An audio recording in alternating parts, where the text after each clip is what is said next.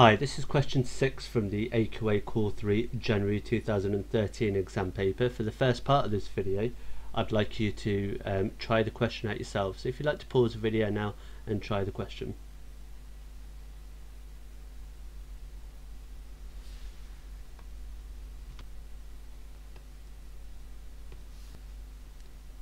Okay, wondered if you managed to have a go at that. I'm now going to go over a hint as to how you can go about answering the question.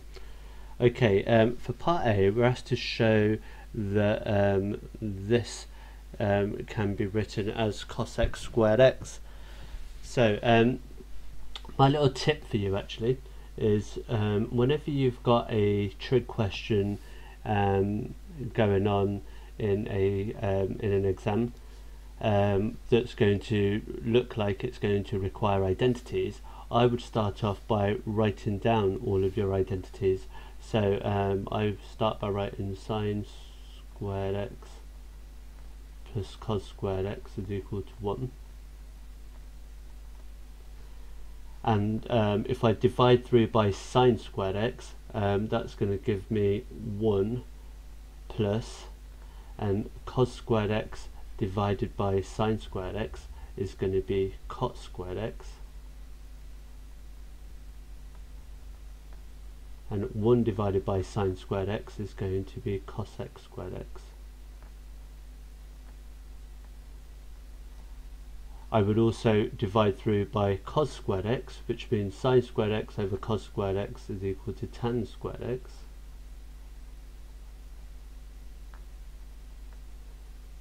Plus cos squared x over cos squared x is 1, and that's going to be equal to 1 over cos squared x is going to be sec squared x. Okay, having these written down is useful because as you work through any of these questions, you've got something to refer to at a glance. Okay, so we want to use one of these identities, or possibly two of these identities, to rearrange that so that we've got cos x squared x. Part B says hence solve this equation here given the values of x to the nearest degree in this interval here. Now even if you haven't managed to do part A, we can do part B because we know this is equal to cos x squared x, so I can replace this here with just cos x squared x, and then I can rearrange that to give me a quadratic, which I can hopefully then go on and solve to work out what the value of x is to the nearest degree in this range. Part C says hence solve this equation here given our values for theta to the nearest degree in this interval. Now it's worth spotting here, and a lot of people look at a question like this and get scared by it, but this equation is exactly the same as this equation here, but x has been swapped for 2 theta take away 60 degrees. So the solution that you found for x here you can use over here and make each of those solutions equal to 2 theta take away 60 degrees, and then solve each of those equations to work out what theta is. Okay, those are my hints, so if you'd now like to pause the video and see if you can have a go at answering these questions for yourself. Okay, I'm now going to go over the full answers to this question. I'm just going to give myself a little bit more room here. Okay, so part A, I'm going to start by expanding the brackets down at the bottom here. So, so for part A, I'm going to rewrite this as sec squared x over, and if I expand this, I'm going to get sec squared x take away 1.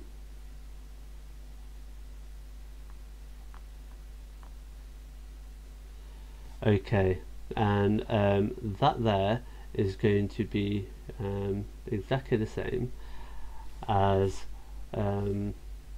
using this identity. I can see that sec squared x take away 1 is going to be tan squared x. So I can write this as sec squared x over tan squared x.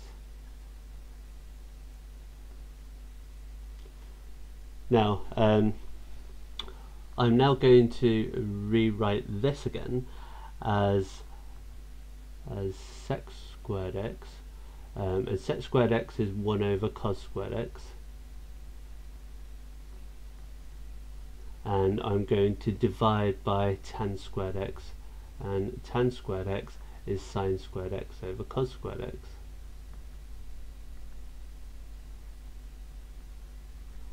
Okay, so this is going to be the same as, well, 1 over cos squared x divided by sine squared x over cos squared x.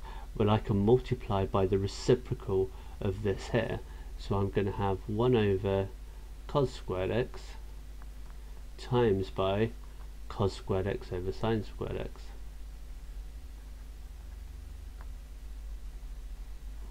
Now these two will cancel each other out, so I'll just be left with 1 over sine squared x, and 1 over sine squared x is the same as cos x squared x.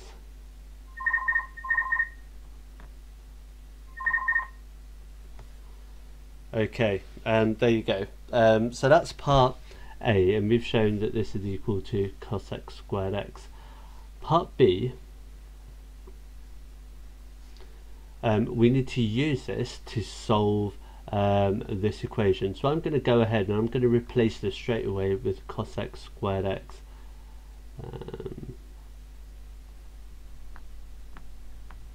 And I'm going to turn this into a quadratic straight away. So I'm going to say cos x squared x take away cos x take away 3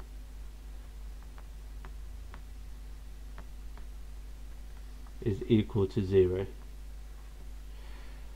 Okay, and so I've got a quadratic equation here. Now this we can try, but this doesn't factorize, so I'm going to have to use the quadratic formula. So I'm going to start off by saying, well, a is going to be equal to 1, the coefficient of the cos x squared x term. B is going to be equal to negative 1, the coefficient of this term, and C is going to be equal to negative 3.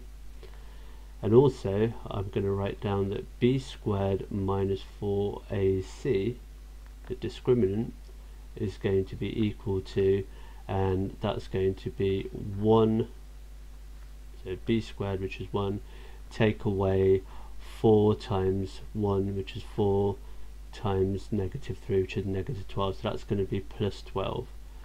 So b squared take away 4ac is actually going to be equal to 1 plus 12, which I'm going to write down as 13.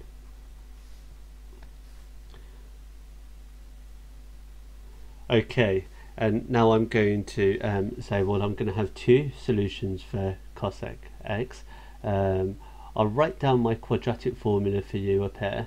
Write down that x is going to be equal to negative b plus or minus the square root of b squared minus 4ac all over 2a.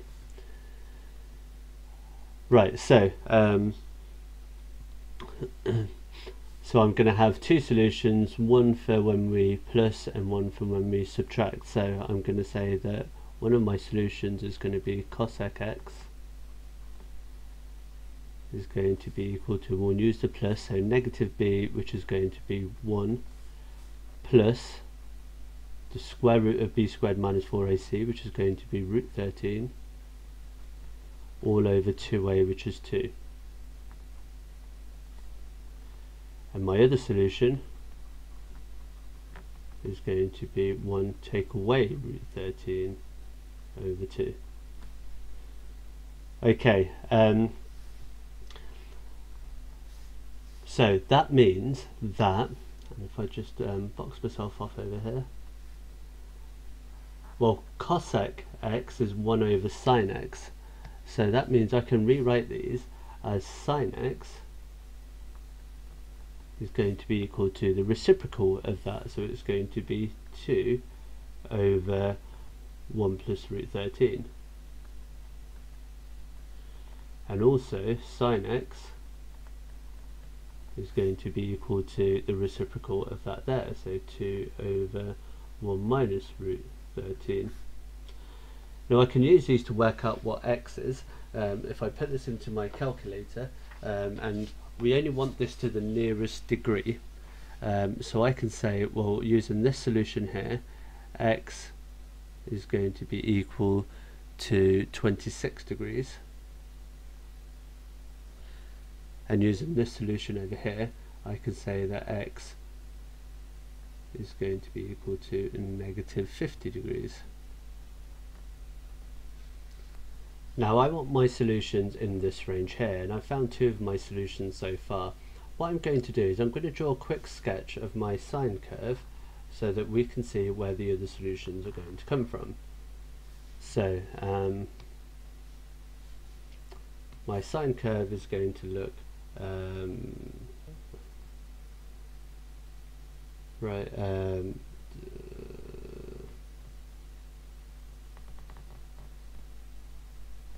a little bit like that, and we're going to have a our 26 degree solution that's going to be over here, and we've got this negative 50 degree solution that's going to be over here, and we can see that we've got this other solution that's also going to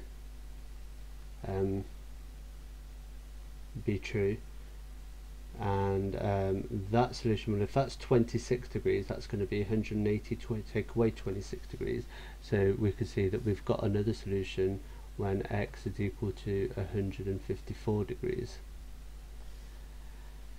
Okay, and then we've got this other solution over here. Well, if that's a negative 50 and that's 180 there, this here must be negative 130 degrees, so I can say that x is equal to negative 130 degrees as my other solution, and these are the only 4 solutions that lie between minus 180 degrees and 180 degrees. Now moving on to part C, I'm just going to shift that out of the way for the time being. I'll stick it over here. Okay, we now want to solve this equation here, given our solutions to the nearest degree in this interval here. Well, basically all we're doing is this equation and this equation is the same thing, but instead of x we've got 2 theta take away 60 degrees. So for each of these I'm going to say 2 theta take away 60 degrees is equal to 26. I'm also going to say that 2 theta take away 60 degrees is equal to 154. And I've got 2 theta take away 60 degrees is equal to negative 50 degrees, and 2 theta take away 60 degrees is equal to negative 130 degrees. Okay, so for each of these now, I could say, well, theta for this one would be add 60 to this, so 86, and divide by 2, which will give me 43 degrees. For this one I would have theta is equal to, and again I add 60, which is 214 degrees, and then I half that, which gives me 107 degrees. And then this one here I add 60, which is 10, and half it, which gives me 5 degrees. And this one I add 60, which gives me negative 70, and I half it and I get negative 35 degrees. Okay, our range is theta has to be between 0 and 90 degrees, so this one is outside of our range, and also this one is outside of our range. However, this one's within our range and this one's within our range. So we can write down our solution as theta is equal to 5 degrees and theta is equal to 43 degrees. And those there are going to be our two solutions. Okay, thanks very much for watching. I look forward to seeing you again soon. Take care.